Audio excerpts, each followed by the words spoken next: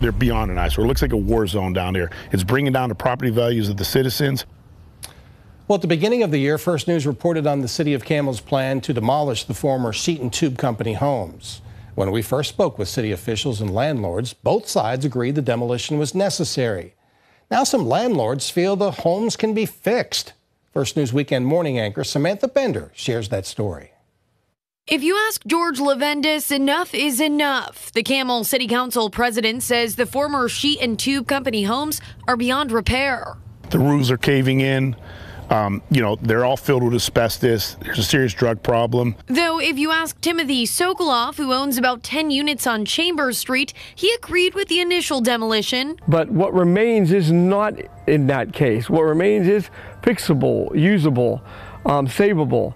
As a matter of fact, I've been living in my apartment for 16 years, and now they want to tear it down. Levendis argues Sokoloff has had over 16 years to get the properties in order. He's had ample time to get these properties in livable condition.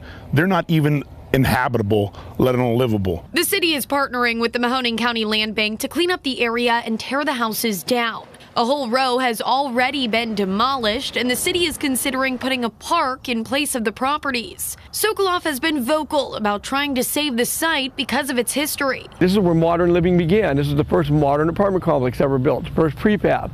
When people were coming over from Europe, from Ellis Island, this was the new hope. This was the new way. I understand the historic value of some of these properties.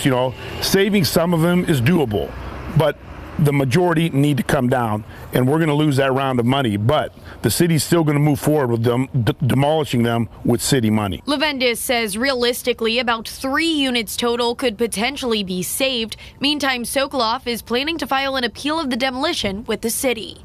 In Campbell, Samantha Bender, WKBN 27 First News. Hi everyone, I'm Lindsay Watson. Thanks for watching the WKBN 27 First News YouTube channel. If you want more video news, subscribe to our channel. And don't forget to download the WKBN 27 First News app for breaking news alerts.